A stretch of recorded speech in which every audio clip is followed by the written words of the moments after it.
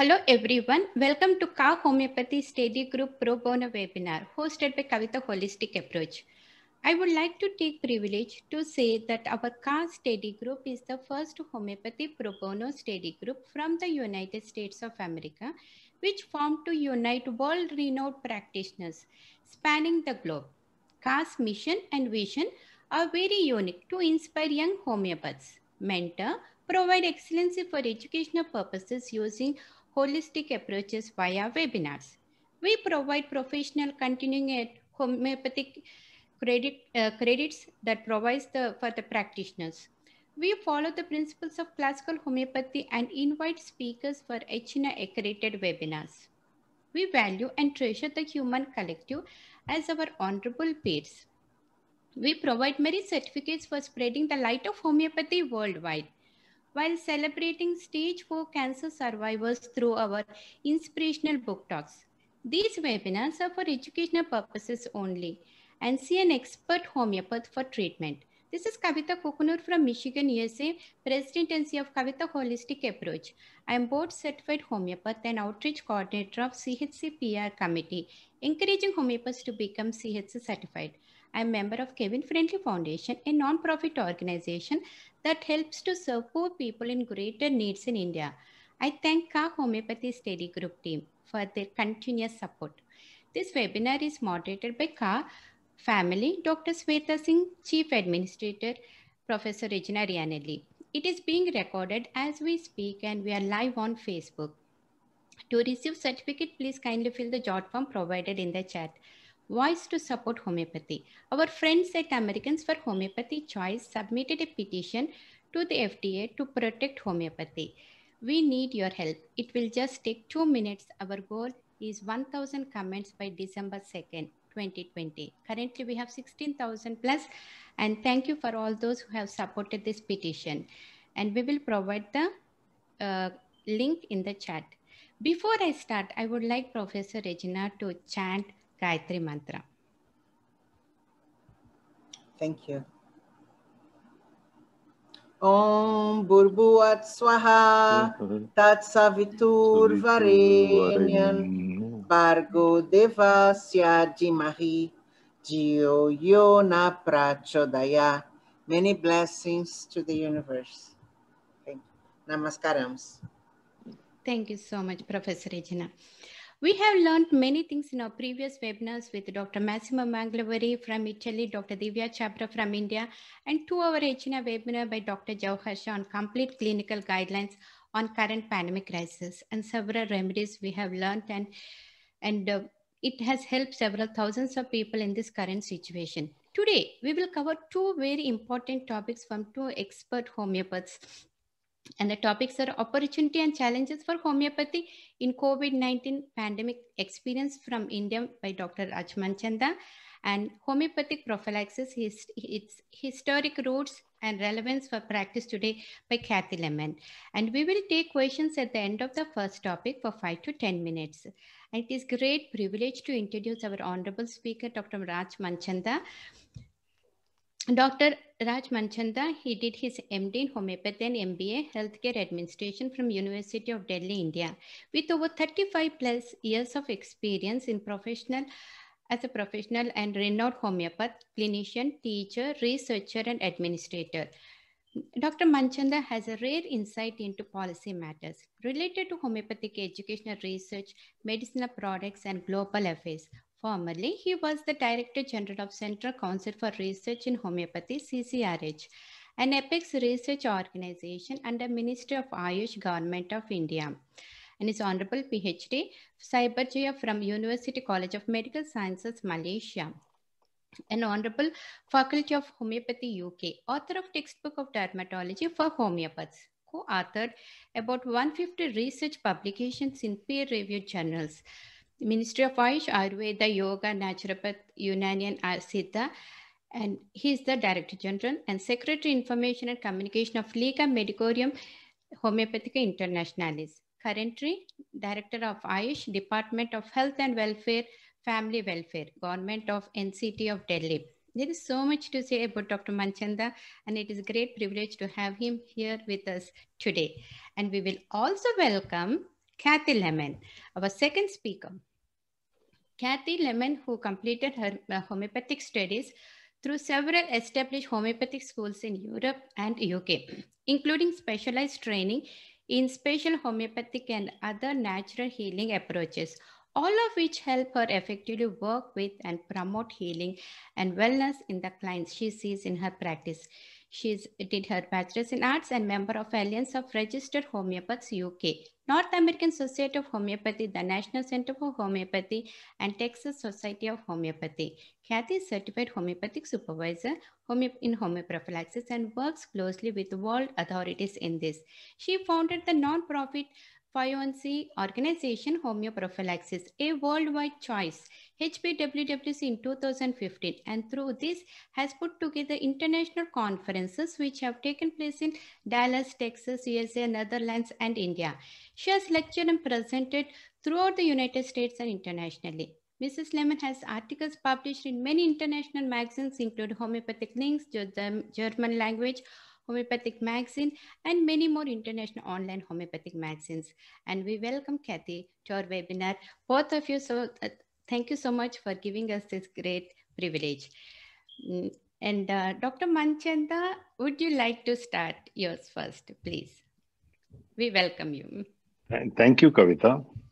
First of all, I'm thankful to Kavitha. Now we will have Cathy Lemmon coming up with homeoprophylaxis and with historic history and relevant prevalence of homeoprophylaxis today in USA. And let us welcome Cathy. Thank you. Thank you very much. And Dr. Manchanda, it was wonderful to hear you speaking again. So much wonderful information you shared that's going to be beneficial to so many people. So I guess I'm just going to kind of dive in, I guess, to where I'm at and what I'm going to share. This is a presentation that I've been able to share in many avenues, but every time I share this, there's more that I want to share. There's different things that I want to emphasize, things that I don't realize that I don't need to say anymore. But in any case, Kavitha, thank you so much for inviting me to present here as well. I'm very honored to be a part of this, to be able to do what I do, to be able to share what I share, because what I want more than anything else is for people within homeopathy to understand what we have within homeopathy, but also more than that, for people outside of homeopathy to really understand the strong yet gentle approach that we have within homeopathy. So there we go. This is who I am, and I guess my organization right now, if you haven't heard, is Homeoprophylaxis, a worldwide choice for disease prevention, or simply HPWWC. And I'm very, very honored to have this organization, which has become a nonprofit organization, because the passion that I have about homeoprophylaxis is simply for the world to know that there is a non-toxic and very effective, very proven option for disease prevention that we need to know about, that we need to consider, that we need to understand, that it's not something that is new, that is just bounced up in retaliation to what's commonly used in conventional medicine today. No. This is something that has basically, as Dr. Manchanda alluded to and even spoke about, it's what helped homeopathy become known as how effective it works as a prophylactic. Now, in light of the current event, the COVID-19 that is on everybody's mind right now, I just want to let you know I'm not going to be talking a lot specifically about it. Now, this is something that I've been changing with every time that I've been honored to present this, but here are some homeopathic resources, and just Dr. Manchanda let us know of yet another one that we can resource. Can we turn off our volumes? It's kind of distracting other people there, but in any case, Dr. Manchanda shared the Indian Journal of Homeopathic Medicine that has their COVID focus now too. But here's a couple of recorded things that you can pull up to learn more about homeopathic approaches, things that have been done homeopathically related to the COVID-19. Here's a couple of free articles available right on hpathy.com by Dr. Golden and by Dr. Sankaran, whom we know. And then here's a couple of publications. And I need to add the Indian one to this as well, too. The American Journal of Homeopathic Medicine has a free e-issue that you can access there. And I have just recently got the publication from the Alliance of Registered Homeopaths that's focused on the COVID-19. It's got some brilliant articles in it as well.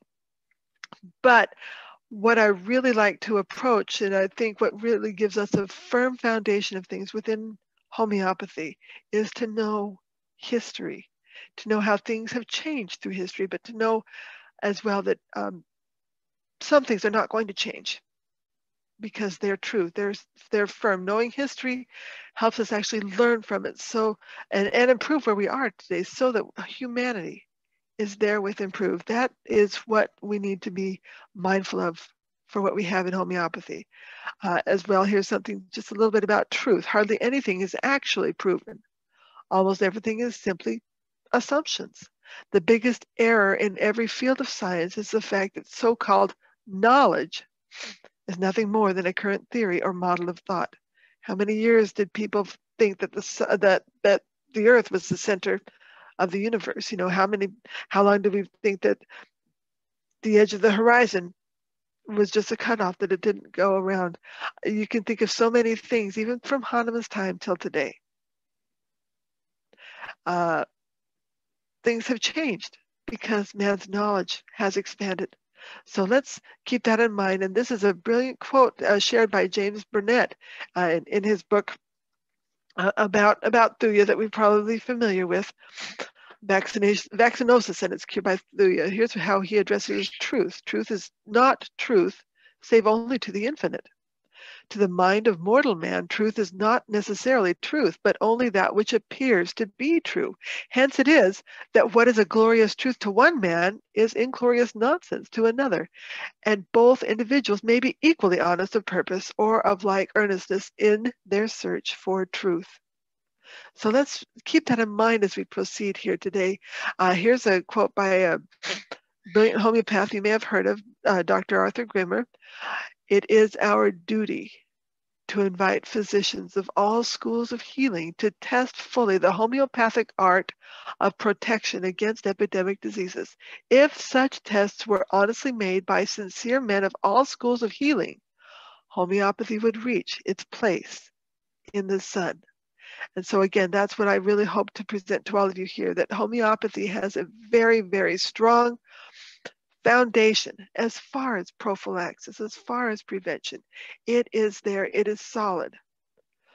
So let's look just a little bit about the idea of vaccination.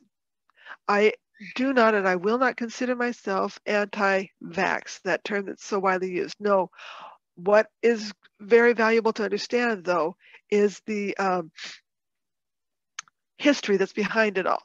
Edward Jenner, 1749 to 1823, the word vacca, vaccination, comes from the Latin word for cow. Not surprisingly, cowpox is how it began through the 1800s, though, the vaccine pox. And you find that actually in Compton's book here. Vaccine pox is the word that they use for cowpox. So again, that was his invention. For Jenner was taking the cowpox and potentizing it, for lack of a better term, and using that as a prevention for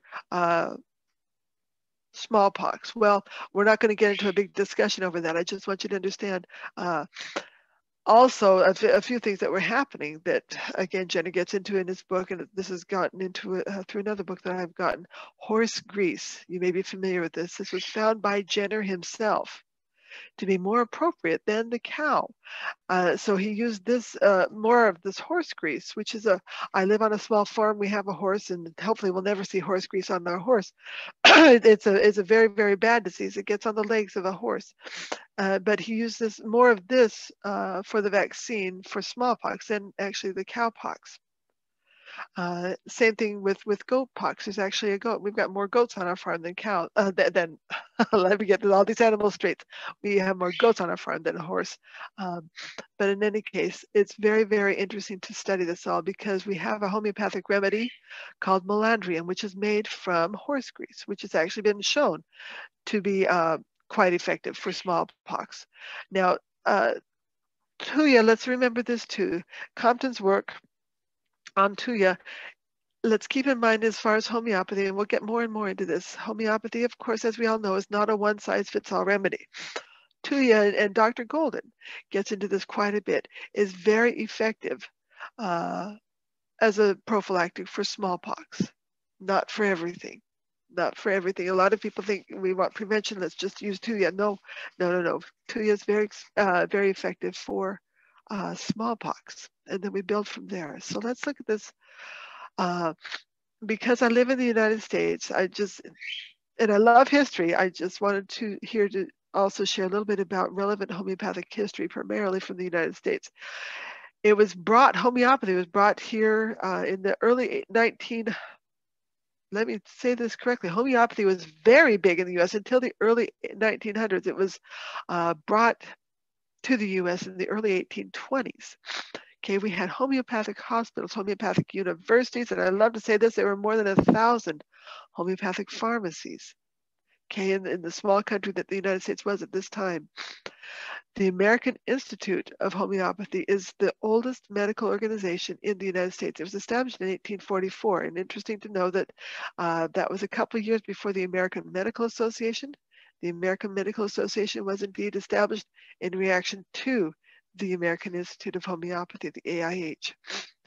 Okay, the Homeopathic Pharmacopoeia of the United States, or the HPUS, it has been in continuous publication since 1897. I've recently spoken with the head scientists with the HPUS. They are quite passionate about staying on top of things homeopathic in the United States. It was a homeopath who helped establish the U.S. Food and Drug Administration. And this was something that I found very interesting too, and Dr. Manchanda, when I put together the Indian conference for Homeoprophylaxis, a worldwide choice, I was able to get to know Dr. Manchanda quite well. I was able to put together a meeting between him and an attorney with whom I work quite closely with over here by the name of Jim Turner.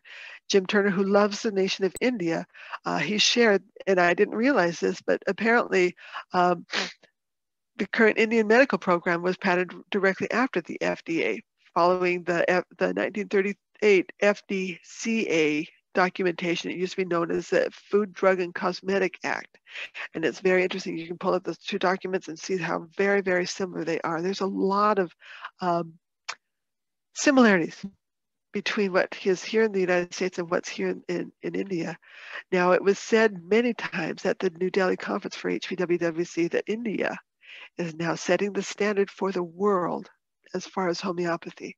And I can tell you this, from what I saw in India, the homeopaths, the homeopathic facilities, the many, many, many people there that were seeking homeopathic help for their situations, from what I saw there, I do sincerely believe this. So let's look at this defining of disease, and you never want to define a disease when you're in the middle of a problem regarding that disease. You don't want to define anything when it's a current issue. Okay, so I looked at Webster's Medical Dictionary. Defines disease simply as this: sickness or ailment caused by germs or viruses with consistent results. Seems pretty simple. But aphorism 8, let's look at things homeopathically.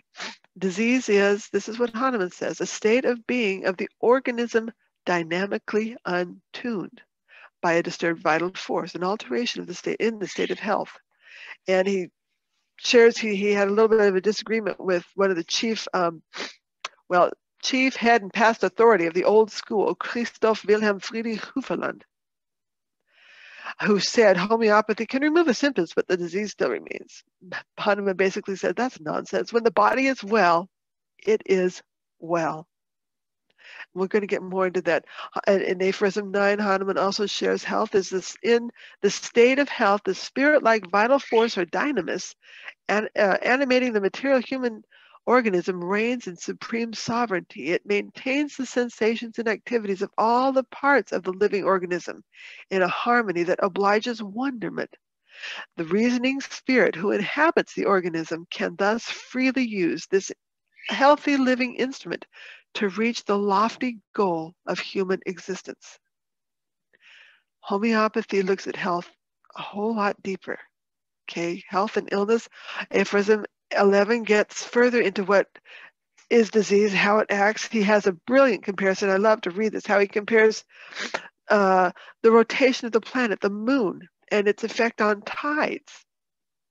There's a magnetic force. He talks about how these all act dynamically without being seen. He explains further about the effectiveness of homeopathic potentization and how he sees this work. And as Dr. Manchanda referenced to, it's just brilliant that he didn't have the resources, the microscopes, all what we have today, but yet he saw all this, and it reigns. It still is true. But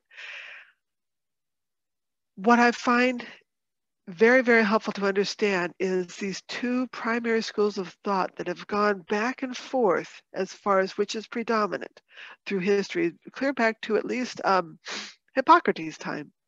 Okay, the empirical school and the rational school. The body, how do we view the body?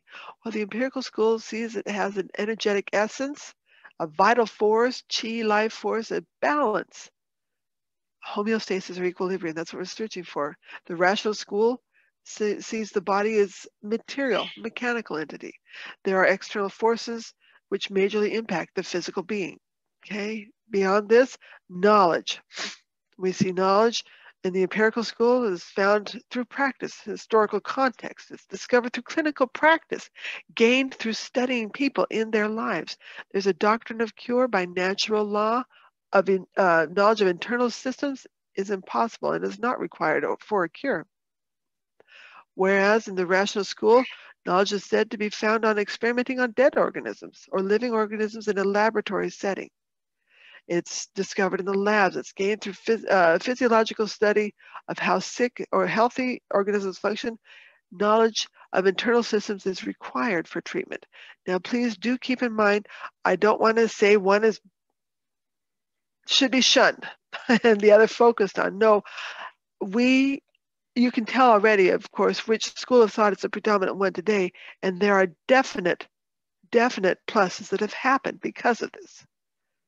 Okay, and so let's just keep in mind just simply the difference that we have between the empirical school and the rational school. Okay, how we view disease. In the empirical school, we see it as a derangement or imbalance of the vital energy of the person. And in the rational school, disease is seen as signs, symptoms that are considered statistically abnormal. And view of symptoms, okay? Holistic in the empirical school, we observe the physical, emotional, mental, and spiritual levels. The organism's symptoms are the organism's effort to heal a person. The body's call for help, I like to call it that. Whereas in the rationalist school, symptoms are seen in a reductionist manner. They usually happen with use of physiochemical terminology, psychological problems seen as something different to assess, and vice versa. Indications of something wrong inside the body. And the cause of disease. Pretty simple. We see within the empirical school, proximate causes, close to result, are not the cause of disease. These are there are other effects. These are not important to therapies that seek to raise resistance. These are specific internal cause. The specific internal cause of disease is always unknown. And environmental influences can be stressors, but internal predispositions, e.g. miasms, make the person more susceptible in the first place. Hahnemann was grasping this. How long ago? Whereas cause of disease in the rational school, proximate causes are, they say what cause the disease, such as internal material, chemical, mechanical, or biological causes. The causes indeed, they say, can be known. And often external agents such as a virus, bacteria, environment can be considered to be the cause of disease. So very different approaches, and I would encourage you to find a copy of Harris Coulter's book, Divided Legacy, where you can read about this even further. And let's look specifically at a few of Hahnemann's words in this regard. Aphorism 100, every epidemic disease, he says, presents a new disease. We must know the unique symptoms within each epidemic to ascertain the proper homeopathic approach, except for those, and Hahnemann mentions these specifically, caused by some unvarying infections. These include, and he mentions again specifically, measles and smallpox. Why? Because they present the same symptoms every time. Aphorism 240, he expounds further on this, that we need to seek to find an epidemic's own consistent nature common to the individuals affected. We must never allow presumption to override observation. Aphorisms 101 and 2, he expounds further on finding what we term today as the genus epidemicus, and I like to point this out too in the American Journal of Homeopathic Medicine that I referenced earlier. Dr. Joel Shepard points out that this is often said from Hahnemann, but actually this phrase is actually attributed to a J.G. Rademacher, a contemporary of Hahnemann who never accepted homeopathic axioms. So it makes sense to use this term genus epidemicus, but we got to realize that it was coined by a non-homeopath. So as we look further at this, let's look at what we do in homeopathy. We look at the totality of the symptoms. We make careful, meticulous assessments. This is how homeopaths have been approaching diseases and epidemics since Hahnemann's time. This is why homeopathic researchers are still so carefully, fully, attentively researching people and situations in epidemics and pandemics today, more than 200 years later. Especially today with COVID-19, as you've heard, especially again, Dr. Manchanda addressing. These are fundamental homeopathic principles. So let's look at homeoprophylaxis, its roots. Okay, it is deeply embedded within homeopathy. You find this, first of all, I would reference you to the lesser writings of Samuel Hahnemann. He has a letter in there, The Cure and Prevention of Scarlet Fever, written in 1801. These refer to events happening in 1799 in Königslutter, Germany. Hahnemann refers to scarlet fever as a devastating scourge, and he goes into much detail about what he was observing as far as the symptoms that were being presented about from the scarlet fever. He even explains much of what he understood about contagious disease even in 1799. Okay, where he talks about, in this letter, he talks about a washerwoman who had a towel that must have been on someone who was affected because now someone else is getting it, another child is getting it. It's very, very fascinating to read about how much detail he was able to share about what he was seeing about scarlet fever. He explained the symptoms he was seeing, noting that these symptoms were very first well treated homeopathically with prepared opium. But then he noted that these were even better treated with homeopathically prepared belladonna. And he noted very much a lot of success through the treatment of those affected with scarlet fever who were treated with belladonna. And he gave them this in very small doses. Please note that for later. Now bring in a large family in Königslutter, the eldest daughter of which was already taking belladonna and all he says it was an external affection on the joints of her fingers. That's as much detail as he describes it there, and that's as much as it needs to be. He found this very interesting, that she had always been the first to take on an illness or an epidemic, but was not affected by the scarlet fever that 3 of her siblings had. Scientist Hahnemann took note of this, and he took the belladonna and he gave this to the other 5 children. It was a very large family, the other 5 children in the family, in very small doses. They all remained perfectly well without the slightest symptoms throughout the whole course of the epidemic, and amid the most virulent scarlatina emanations from their sisters who lay ill with the disease. Hahnemann says this, I reasoned thus. A remedy that is capable of quickly checking a disease in its onset must be its preventive. So just a few more of Hahnemann's words in this regard. He says, one of my chief aims is to excite a great interest in a subject of so much importance to humanity as this is. Now, knowing that Hahnemann was very much a scientist, while this is what he shares in his Cure and Prevention of Scarlet Fever, I very, very sincerely feel that he was not just talking about only scarlet fever, okay, a subject of so much importance to humanity. He also shared this. Who can deny that the perfect prevention of infection would offer infinite advantages over any mode of treatment, be it of the most incomparable kind soever?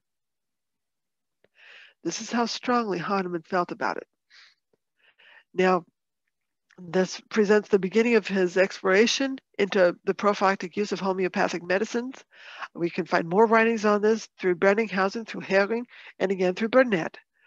It's something that is just that we need to be familiar with, that we need to explore more fully with today so we understand it. For instance, 33, he makes further mention of the scarlet fever episode by saying this: if medicines can protect us from the contagion of a raging epidemic, they must possess a greater power to alter our vital force than the epidemic. That's how strongly he was feeling about it. He also clearly followed what he shares in the Organon. He knew that belladonna would likely not have the same effect in subsequent outbreaks or epidemics of scarlet fever. He made painstaking observations of what he was seeing. In Königslutter, he called this the old genuine scarlet fever. But then in another letter that he has in his lesser writings, the observations on scarlet fever, he shares that they now had a new red miliary fever. Okay, he said, as well as belladonna's working in this one, it's not going to work in everyone. The individual and the unique case must be taken into consideration every time. And we must never allow presumption to override observation. We've got to be so cautious within homeopathy. And I think as a whole, we really, really are. So the success of belladonna, going back to just the prima belladonna, prima scarlet fever, at preventing this, helped Hahnemann and homeopathy gain renown.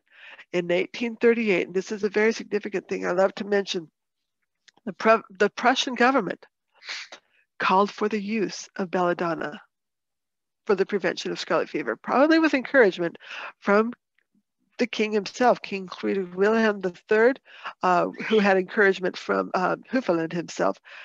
Interesting to note, and I read this, and I'm still working to find out the source for this, but apparently King Wilhelm, nearly lost his son, who became the next king of Prussia. He nearly lost his son to the smallpox vaccine. So you can imagine how passionate this king was when he learned that there was a non-toxic means of prevention. Of course, I'm going to promote it. Okay. In 1843, the British Journal of Homeopathy, in their very first volume, has an article on the preservative properties of belladonna and scarlet fever by Francis Black. It's a very brilliant article. It's a compilation of many, many studies. At least 19 homeopathic physicians gave trial for the scarlet fever with belladonna, each of them having a great success.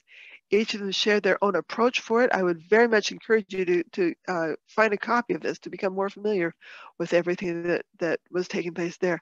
This study was, at the time, very widely quoted and referenced. Even in another book that I would very much encourage you to get, The Logic of Figures by William Bradford. And here's a page from that book, page 31, where he's referencing the article from the British Journal. And you can see right there just the very much success that all these people had, all these homeopathic physicians had in the use of this. So it's very, very well studied. And I've even heard it said today too, that technically speaking, homeoprophylaxis is more heavily studied, more thoroughly documented form of prophylaxis. So do bear that in mind. But again, back on this, Hahnemann himself, he continued his research into the prophylactic use of homeopathic medicines on cholera. In his lesser writings, again, too, there's a letter, Cause and Prevention of the Asiatic Cholera. And also you can find that in Brenninghausen's writings, The Cure of Asiatic Cholera and the Protection of the Same. So what we have today is something very, very widely used, very, very widely quoted. Isaac Golden has a book that has a whole bunch of quotes, but I've just picked out 3 here that talk about some of the people that you may have heard of. James Tyler Kent said, "We must look to homeopathy for our protection as well as our cure, and these remedies will enable you to prevent a large number of people from becoming sick." Additionally, again, here's Dr. Grimberg again. As the law of similars excels in the power to cure, it excels more forcibly and certainly in the art of disease prevention.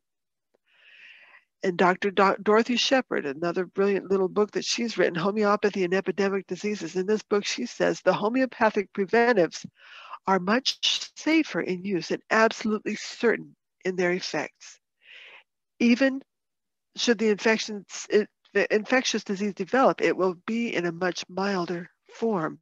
Remember this too, that homeoprophylaxis doesn't offer 100%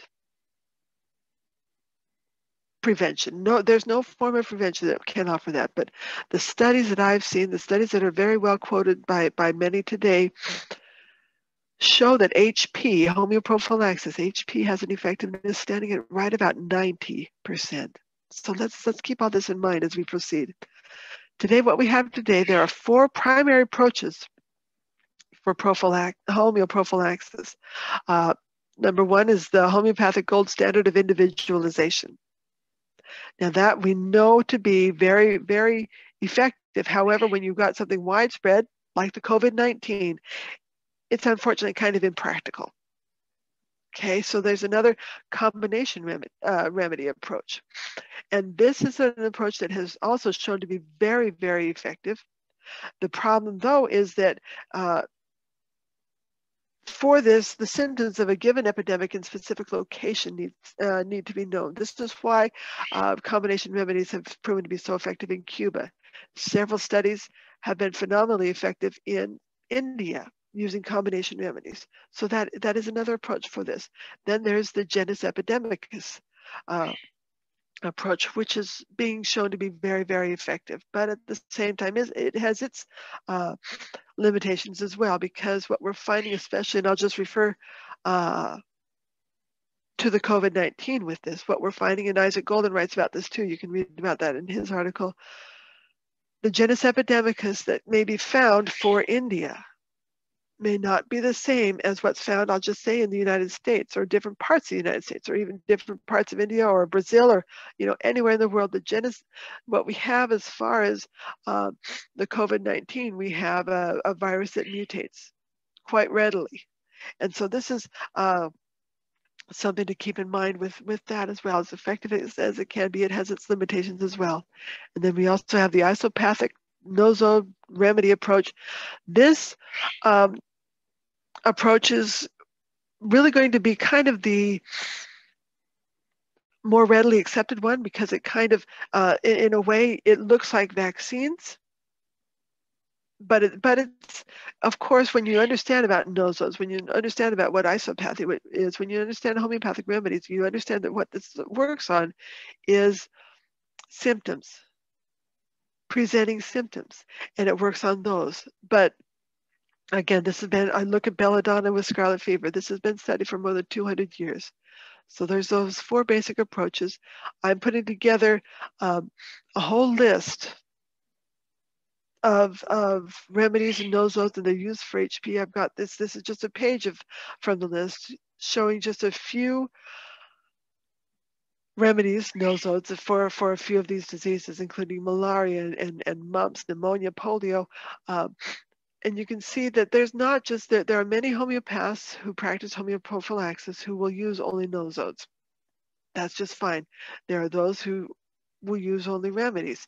I prefer to say, well, you know what, let's look at the case and let's find from that, or what may be currently presenting, let's find for that what's going to be the most effective approach. I will mention here too,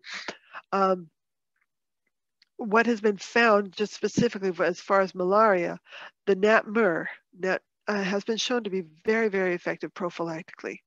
But we now have a malaria nosode. And that I've used, because I help people travel all over the world with homeoprophylaxis. I've used that for many people as well too. Isaac Golden, however, points out that the malaria nosode has been showing to not always be as effective when it comes to specific strains, specific outbreaks of malaria. But the NAT-MRH is one that can be very effective in many overall cases. The same thing with polio. Okay, the Lathyrus sativus. The polio nosode can be used. However, the Lathyrus sativus nosode is one that, from what I've seen, and Dorothy Shepard gets into this in her book as well too. In every study that I've seen with Lathyrus sativus, it has been just right around 100% effective when there has been an outbreak of polio.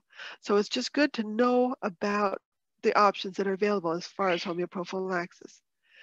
Now, here is just a bit of documentation as far as a few studies that have been done, and I'll just say are still being done, because the first one that I'll talk about, well, you'll see, remember that there is no standard dosage in homeopathy, and I'll say this too, that there's no standard approach for homeoprophylaxis. So let's look at this as far as the disease and all this. First and foremost, what's on everybody's mind, the COVID-19, and Dr. Manchanda got into a lot more detail of it on this than I do here. I've just picked out the Arsenicum album, and this is the dosing method that I first learned from, I think it was Dr. Karana, the current head of the CCRH there in India. 1 pellet daily for 3 days, followed by once weekly for 3 weeks. And then once weekly, let's see, my brain just suddenly went to sleep. Okay, once weekly for 3 weeks, or once weekly for a month, or once weekly while the pathogen remains close by. Again, please refer to other doctors, such as Dr. Manchanda, who have gotten into a whole lot more detail than I am right here. Okay, influenza affects many, many nations, but we hear a lot today about the 1919 Spanish flu, where they found the Arsenicum album, the Bryonia, the Gelsemium, all three of those remedies were shown to be very, very effective. But further research should be done as far as the dosing that was done for this.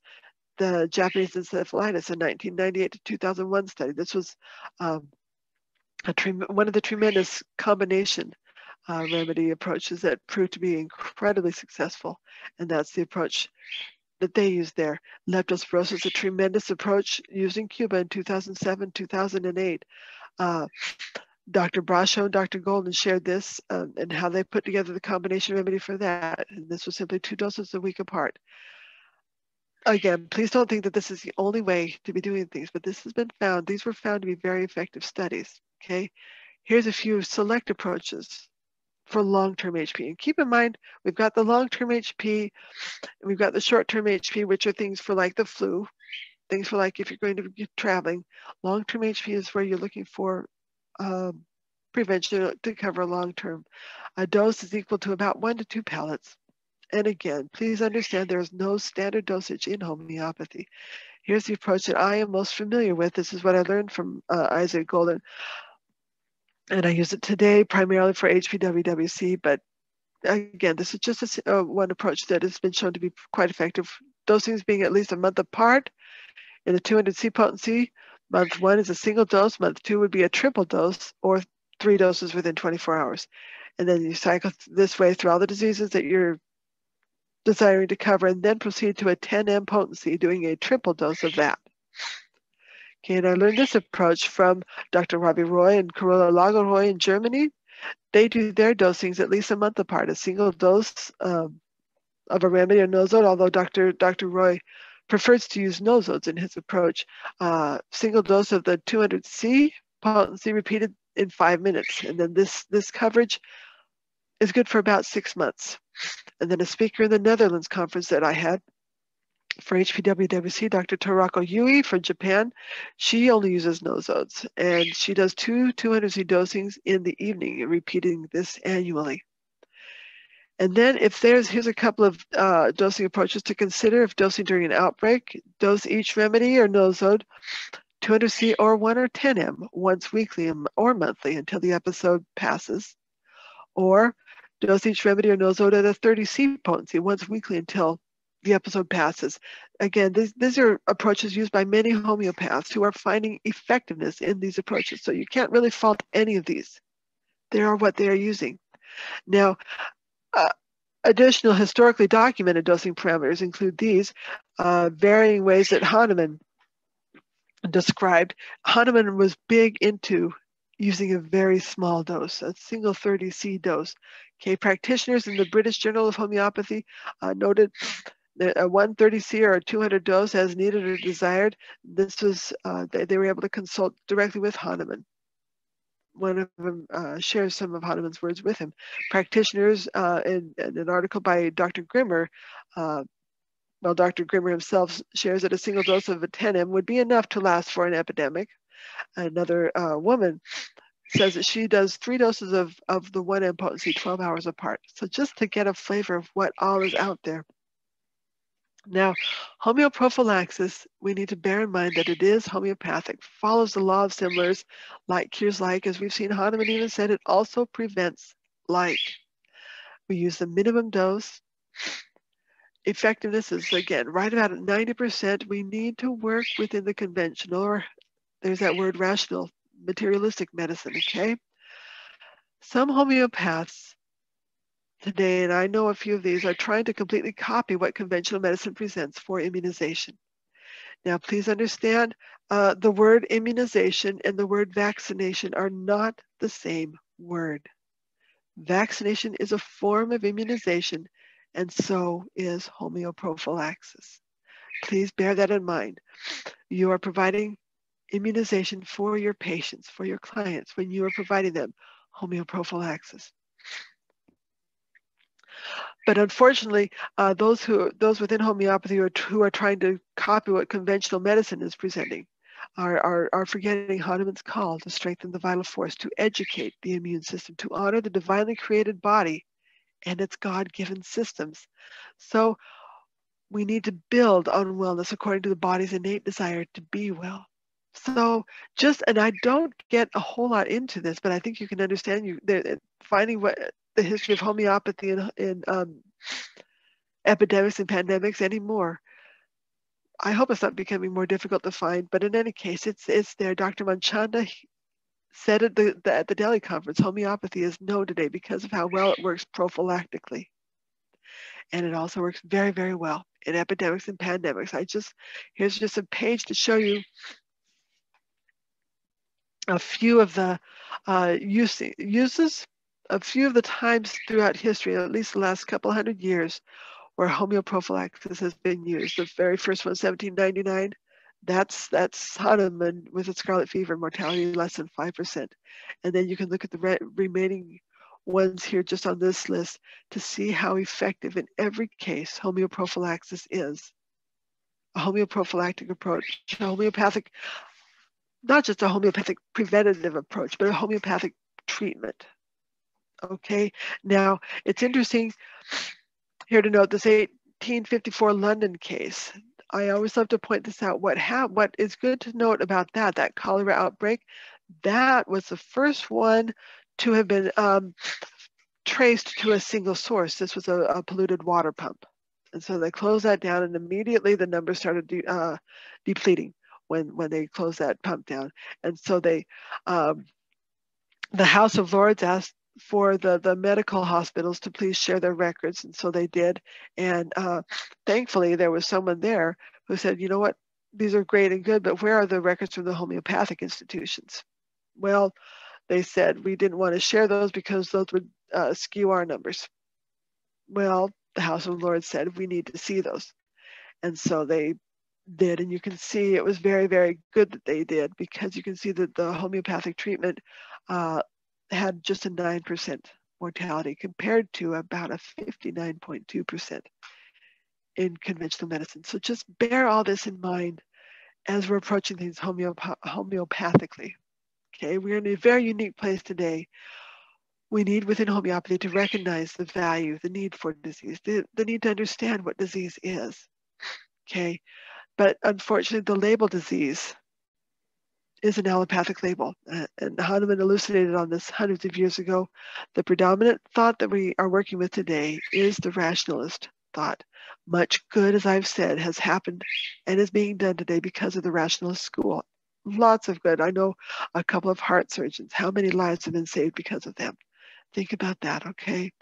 However, many not so good things are also happening because Hippocratic principles are being ignored, being shunned. Holistic principles are being belittled. Now, I don't know that this is as bad as it is within India as it is here in the West. But this is where we are, that the prevailing thought is that something must be defined to its smallest point before something can be done. I think we know different there in homeopathy. So allopathic medicine, again, I don't know how bad this is in India. I don't think it's quite as bad as it is over here. But we are told today that we in homeopathy cannot say that we have a cure for an allopathically labeled condition or disease. We cannot say we're able to treat an allopathically labeled condition or disease. We cannot say we can't prevent an allopathically labeled condition or disease. However, homeopathic medicines have been successfully doing exactly this. For symptoms, these allopathically labeled diseases have been presenting for more than 200 years. We must approach homeopathy with great confidence because of its history. As Dr. Manchanda shared, we look at the diseases. When people ask, can homeopathy prevent COVID-19? Well, guess what? Homeopathic medicines have been proven effective against every symptom presented by the COVID-19 and have been doing this for more than 200 years. This is what we need to elucidate on. This is what we need to grasp hold of. This is what we need to build on. This is what we have in homeopathy. So there's not much further to discuss right now at this time as far as homeoprophylaxis, but here's some ideas that I want you to hold on to. Homeoprophylaxis, HP, is designed to strengthen, to build the vital force, and with this, educate the immune system, a phrase that Isaac Golden coined. I love that. I love it. We're educating the immune system. We are working with the body. We're strengthening the individual to learn what it needs to. HP is to help avoid as possible diseases that can permanently damage, such as smallpox and polio, that can kill, such as meningitis, which can kill within 24 hours of contracting. The conventional approach is unfortunately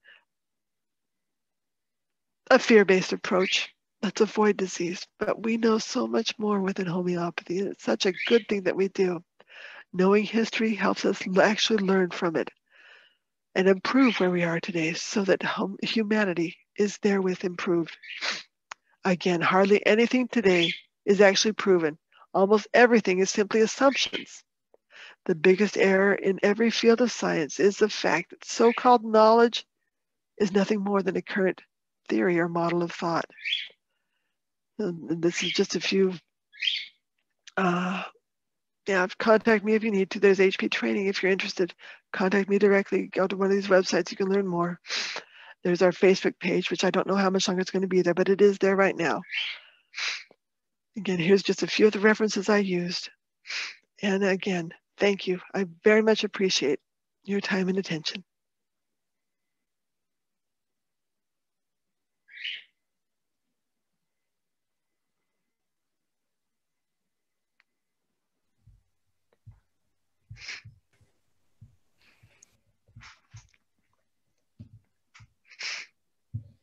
Thank you so much, Cathy, for sharing this you're welcome. great information on homeoprophylaxis, its historic roots and relevance. It is very refreshing and enlightening. Being certified HP supervisor, I myself provides homeoprophylaxis following the protocol of Dr. Isaac Golden, and it is very effective. And my family in this past 20 years hardly used antibiotics. So we know how important is this homeoprophylaxis. And Cathy, would you mind taking some questions, please? Absolutely. I'd be very Dr. Sweta and Professor Regina, please. Thank you, ma'am. Thank you for this enlightening webinar and the presentation. We have one or two questions. First question is from Uruz Fatima. Can homeopathic medicines be used instead of vaccines for immunization? The short answer is yes, absolutely. Absolutely, it can be. And this is why we have the training in homeoprophylaxis for practitioners who are interested in it. Okay, thank you, ma'am. Other question is from Dr. Ashok Madan. What is your personal experience for arsenic 30 and doses or some other remedies? Please comment on that. Okay, is this in reference specifically to the COVID-19? I would assume. Yes, that is a place where I am keeping my door open. To be frank, I live in the Dallas area in Texas, in the United States, and I have heard of and I have worked with a few cases of COVID-19.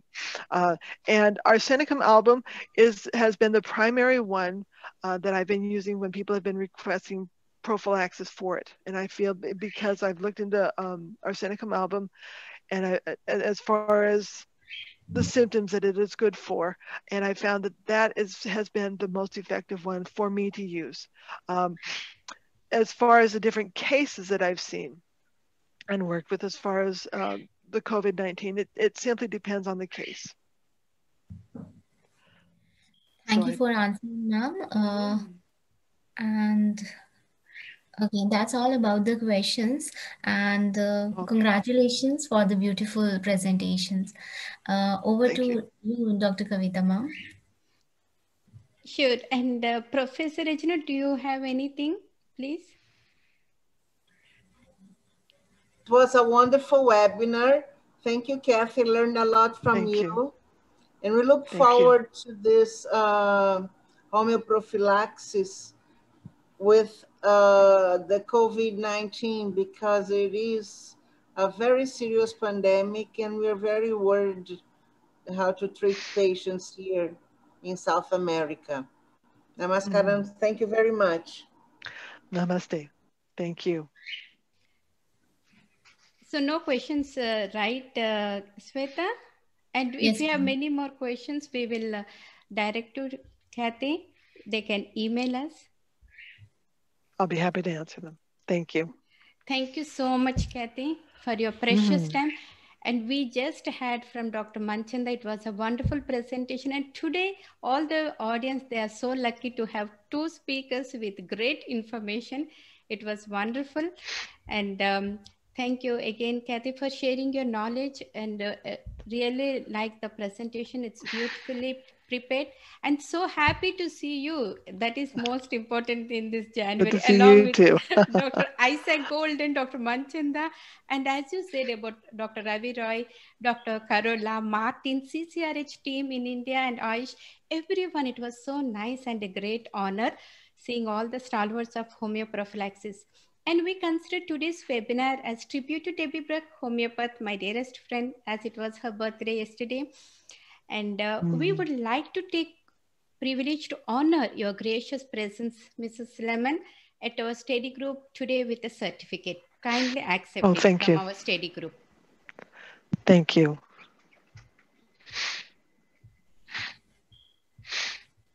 Thank you very much.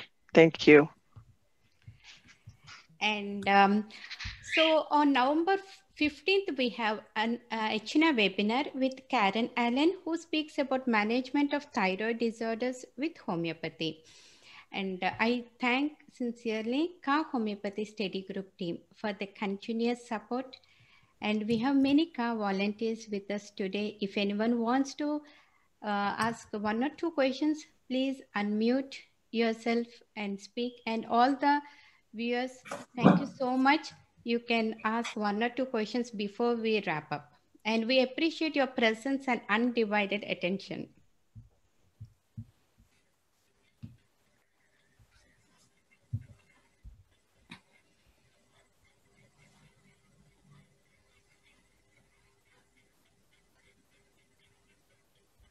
And anything else, Dr. Sweth and Professor Regina, last few words?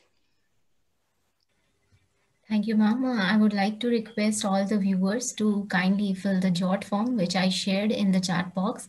And you can reach to us, email us at khastudygroup@gmail.com, and you can follow our different social media platforms like Facebook, Instagram, Twitter, LinkedIn. And over to you, Regina ma'am. Yes, it's a great honor being able to stay with like-minded people, and we discuss contents like COVID, and all these, because when we get together, we are stronger, and we can share what we learn here with our peers, and we help society in global. And that's wonderful opportunity. Thank you very much. It's a bless. Namaskarams. Thank you so much again, Dr. Manchanda and Kathy. So thousands of people were viewing on the Facebook, and many more have attended. Thank you, and you have received so many appreciations and thank you notes. And for more webinars, you can visit us kavithahomeo.com, and as Dr. Sweta has said, caststudygroup@gmail.com. And we will bring back again Dr. Manchanda and Kathy to our webinars. Until then, stay healthy and happy. Thank you all.